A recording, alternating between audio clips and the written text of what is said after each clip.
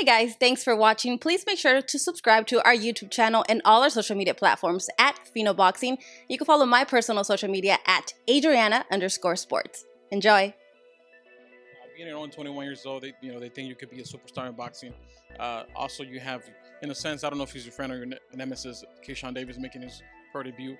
Do you see you guys eventually fighting at the pro level? I feel excited, to be on the part of the card. Boxing is a small world, and I'm 3-0 against Keyshawn, and a lot of people know that. And it's a great environment to be around because he sees me grow as a fighter, I see him grow as a fighter, and that fight happens down the line, then it's gonna happen. But I'm not ducking and dodging nobody. There's a lot of politics in the sport, so it might happen really down the line.